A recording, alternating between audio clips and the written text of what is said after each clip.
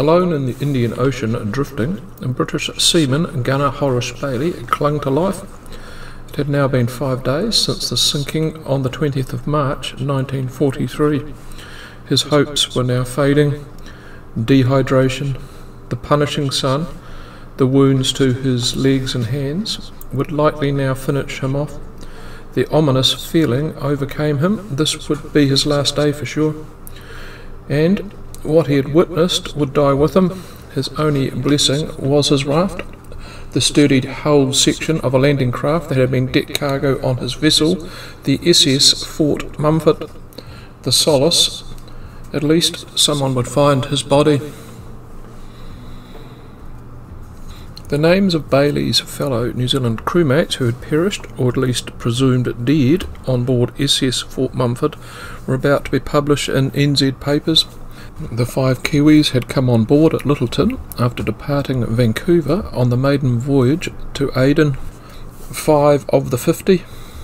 Eric Balfour was just 17. Fellow Cantabrian Andrew Beattie a couple of years older. Ian Hayward, who went under the name Bell, he called Palmerston North his home, 22. Kenneth Cook from Oamaru, 20. William Glennie from Napier was the oldest Kiwi to perish at 31. How many of these merchant seamen managed to survive the initial torpedoing by the Japanese sub, like Bailey, is open to speculation. After hauling himself onto his makeshift raft, Bailey had gone in and out of consciousness. Amongst the mayhem and wreckage, recalls yelling for anyone else on the surface. That's when he spotted the submarine, then decided, for good reason, to shut up and pretend to be dead. In March of 1942, the Germans asked their new allies to form a submarine force based in Penang, with the specific task of attacking vessels travelling in aid of Britain and her allies. In essence, attack the Allies' supply lines, as well as to also supply Indian nationals fighting the British. Prior to the squad's establishment, there had been a smaller force operating along the same lines out of Malaysia, comprising a smaller number of Japanese subs as well as German and Italian ones. The 8th Submarine Squadron of the Imperial Japanese Navy wasn't large by, say, German U-boat standards. 17 submarines, of which only one, I-165, would survive to the end of the war, which is frankly a pity. She was known to be one of the submarines of the 8th Squadron, who will be the focus of this video, the captain and crews of which, after crippling or sinking vessels, decided to mercilessly murder or injure the stricken survivors. 8th Squadron was notorious for their brutality. The major reason why their name doesn't live in infamy like it should was the guilty parties would be killed before the end of the war. Let's start with the sordid exploits of I-165, because I've touched on her already.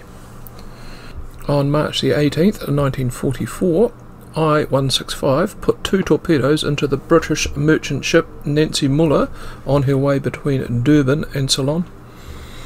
She sank in short fashion before proper evacuation could be executed, before the lifeboats could all be lowered. In the waters, the survivors located anything they could to stay afloat, including upturned lifeboats, improvised rafts, etc. Now on the surface, I-165 proceeded menacingly to travel around the remaining groups, seeking to locate the highest ranking crew member for interrogation purposes. After being frustrated, the crew were hiding the captain and navigator, etc. They opened fire on the hapless survivors with their high caliber anti-aircraft gun, casually working their way amongst the surface debris, picking people off. 19 would be killed. The other survivors would be rescued 6 days later. Nor was that an isolated incident. A month prior, in February, I-37 struck the SS British Chivalry. 53 members of the tanker made it into 2 lifeboats. In a repeat of the previous incident, with the exceptions that the rescued vessel was still afloat and needed to be finished off, and the sub's crew did some pirating for good measure, taking watches and jewellery. I-37 callously opened fire on the lifeboats, killing 13 and wounding 5. They repeated their war crime, and 2 days later, the 24th, on the defenceless sailors who made it off the vessel spelt Sutej. I'm not brave enough to have a crack at that one. Cripes, I already get enough critical comments in some quarters for running a New Zealand YouTube channel and having, shock horror, a New Zealand accent. Some people really need to go out for a long walk now and again, or drink more.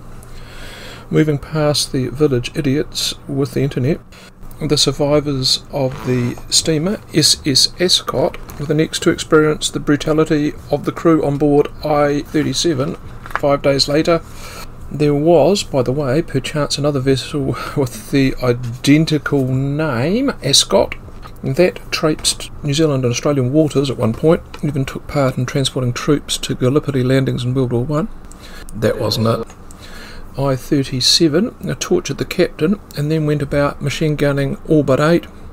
There's a link on your screen to an eyewitness account.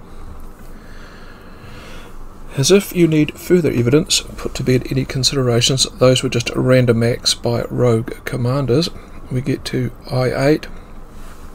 I'm not going to cover what happened to the crew of the Liberty ship Jean Nicolet when they too had the misfortune to encounter I-8. Suffice to say, it's just as horrific as what befell the Dutch freighter with the Javanese name,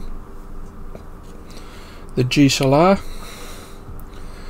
March the 26th, 1944, the outgun crew of the Tjisalak put up a gallant but ultimately futile fight against I-8. 105 made it off the stricken vessel.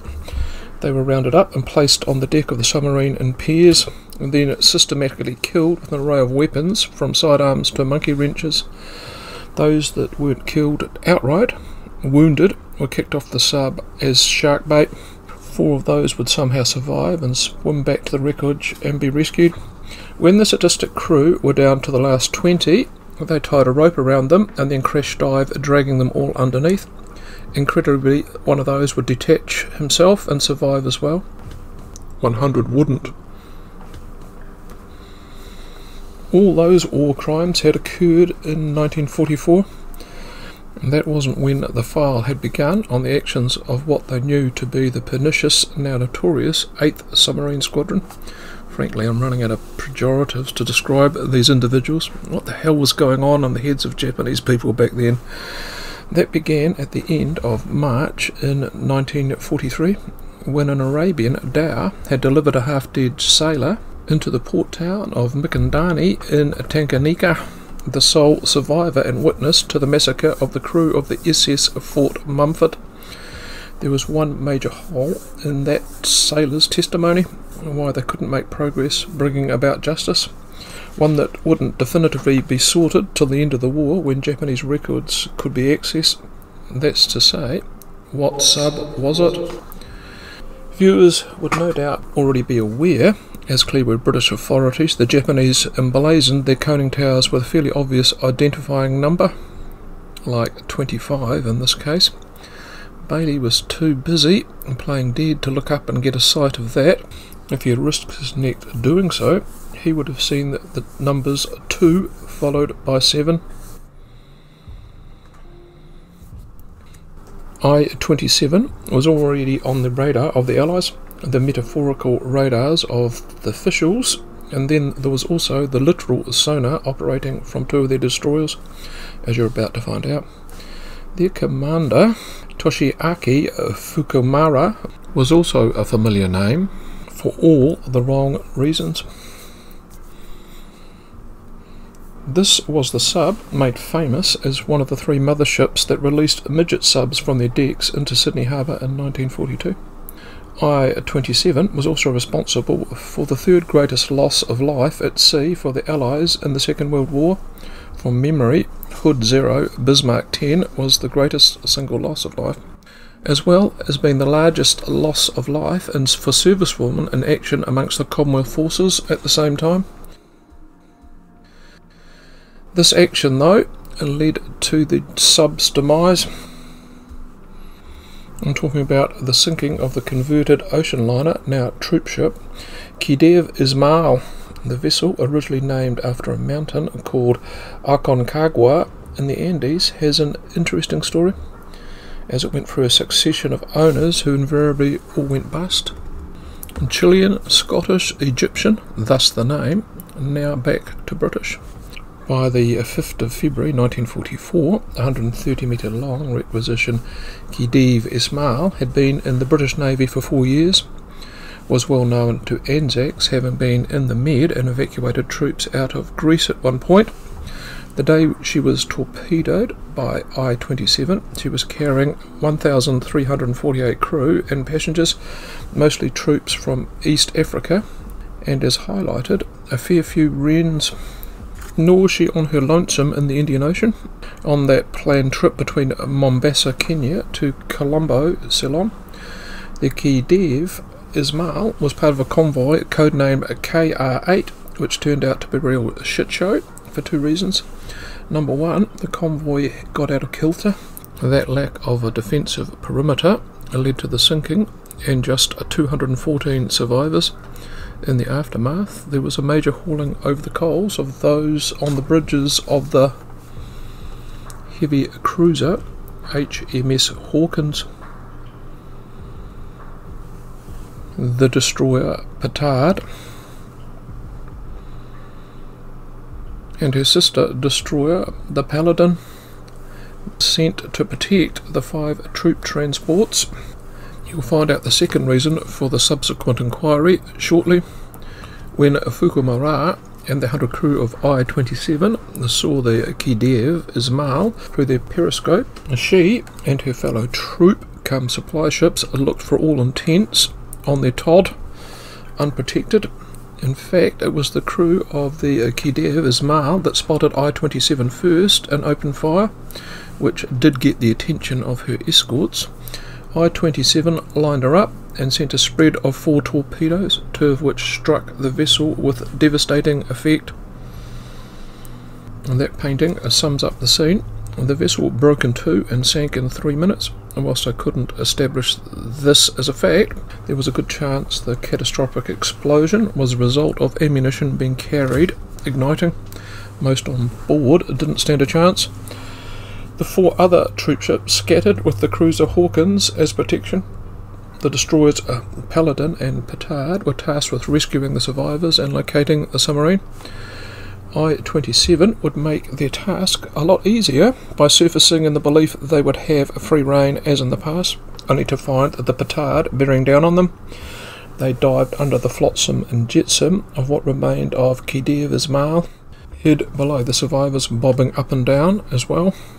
This is where I'm about to introduce the second reason why there was an inquiry into convoy at KR-8. Whilst there is little doubt it was a case of damned if you do and damned if you don't for the 2 destroyers, that was the balance between rescuing the crew versus the risk posed by the submarine, the laying down of depth charges by the Petard, the screws and wakes of that destroyer, bent on locating and sinking the submarine, resulted in collateral deaths for the crew and passengers. The third run of depth charges of the Petard hit their mark. The damaged I-27 was forced to the surface. That's an actual photo. You can see the smoke rising out of the turret. The Paladin now ceased her rescue mission and joined in shelling the crippled craft, then decided to bravely, or foolhardily, depending on which way you looked at it, ram the submarine. That picture isn't exactly to scale in terms of bulk. Sure, I-27 was about the same length as the 2 destroyers at roughly 110 metres long.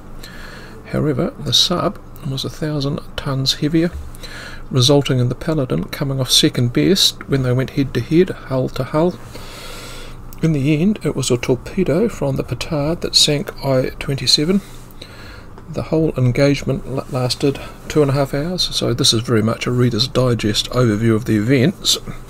There would be 1 survivor from the sub, who was picked up. So was justice served? let me indicate, not all Japanese submariners acted callously, even the ones in the same squadron.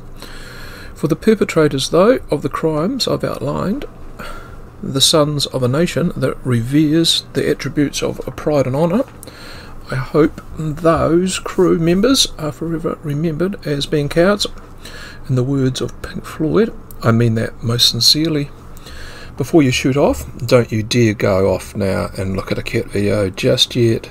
When I've got 2 tasty treats I'd like to tempt you with in the same genre. Jelly meat for dinner. Operation Struggle, when British XE mini-subs made a perilous journey into what was Japanese-occupied Singapore harbour in the closing weeks of the war. Medals galore were accumulated from their daring operation. The executions and attempted cover-up of the 7 Brits and 2 Kiwis dubbed the Palembang 9, disturbingly a crime that occurred after the war had ended. On behalf of the research team, me, the production team, me, thanks heaps for those who view, like and subscribe. Bye for now.